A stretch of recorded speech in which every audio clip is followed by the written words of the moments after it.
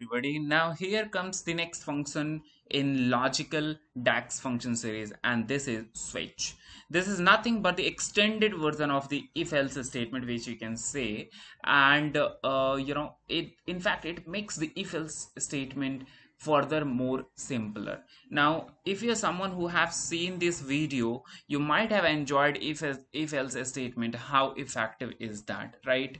And if you have seen this, then this video is going to be more simpler. But if you have not seen that by any chance, then still it is going to be simpler, because here I'm going to give you a comparative view. So stay tuned with this video and let's understand how the switch works. I'm going to directly take you to the Power BI, and over there I'm going to explain you how the switch works in comparison with if statement.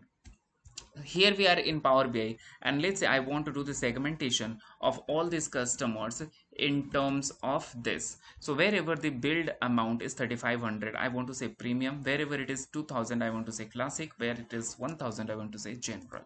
How can I achieve that? Using if else statement. So for that, what I'm going to do is I will quickly create a new column. I'm going to name it as profiling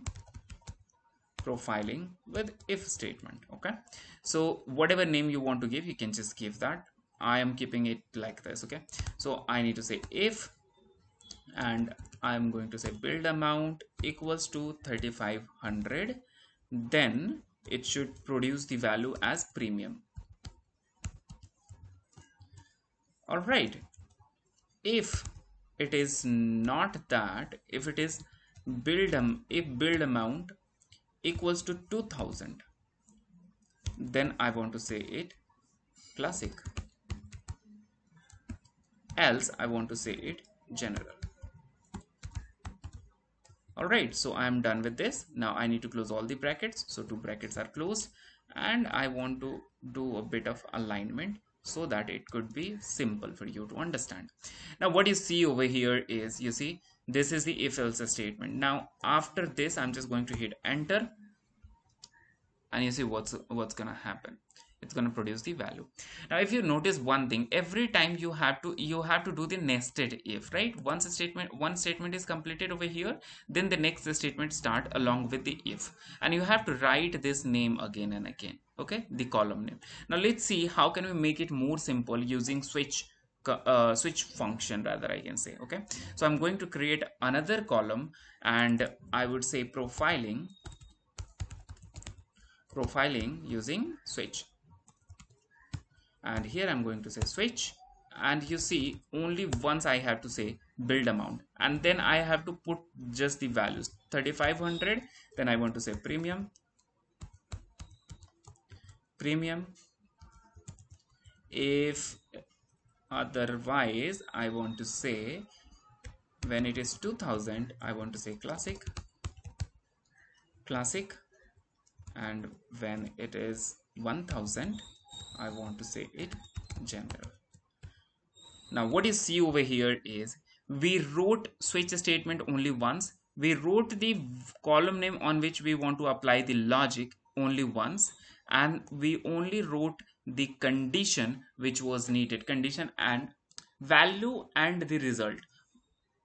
We just specified them in each of the steps, right? So rather it is a simpler step of if statement. Now let's just compare the value, whether it is same or not. Absolutely same. You see, general, premium, general, everywhere it is same, right? So let's just have a comparative look. Here you see every time we have to write the if statement, all right, along with the column name, but when it goes to the switch, you have to write that only once, and for rest of the part you have to do this only. If you don't want to write this last statement also, that you can also skip, just as the if else statement. Oops, I need to specify the general, otherwise that will keep just blank. So I just need to say over here general. All right, and now what you see over here is done exactly the same thing. You see, now here we understood that here we had the exact value. Now what if we have the value range, rather we can say, or maybe we want to use it in terms of greater than or less than, something like that. So you remember from the previous video where we had done the classification basis on this value using if else statement, how we had done that. Let's try to create that. So what you observe over here is you don't have that rounded number values 3500, 2000 to 100, 1000, right? Rather you have some range of values over here. Now consider if you want to do the same type of classification over here. Let's see how can we do that using if else as well as with switch function. Okay, so again I'm going to say profiling using if, and here I'm going to say if, then again build amount is greater than 3500, then what should I produce? I should produce premium. Then again I would require to start the if statement. If build amount, right, greater than 2000, then produce classic. Else I want to say general. All right, so now you see every time we have to do the same thing. Every time we have to start the if statement to make it work, to make it work, right? Let's just hit enter.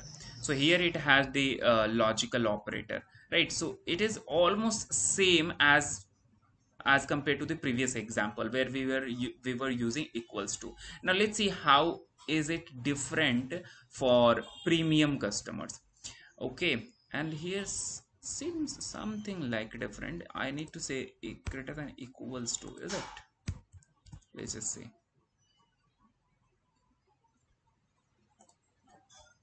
I am not getting the value for general. Do I not have any value which is less than 2000? Is that true? Is that so?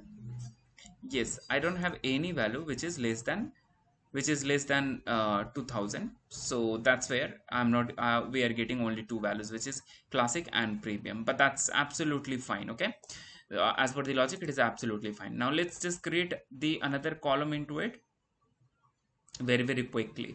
So over here I'm going to name this as profiling with switch. Okay, and here I'm going to say switch.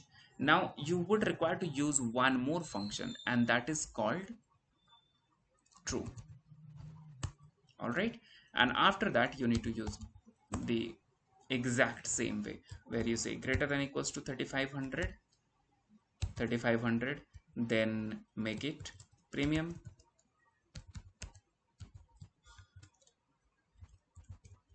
and then again you don't need to write switch statement all together again, unlike the if function, right? And over here you just say greater than 2000, then you say classic, otherwise you just say general. I just need to put it in general. All right, we are done with this. Now what you observe over here is we don't need to write the if statement again and again. You see, that's the difference. Just hit enter. Now if you have multiple logic, not just this, even more than this, then it's going to be very simple, isn't it? Now you see over here this is sorted. If you look at the if statement, it looks every time you have to write the if statement whenever, and you have to be cautious about the brackets starting and closing, right? And here you have to start only one bracket and end that, and every time you just need to use this column along with the conditional values or range of the value. So this is how you can use the switch statement to make your conditional column creation very simple.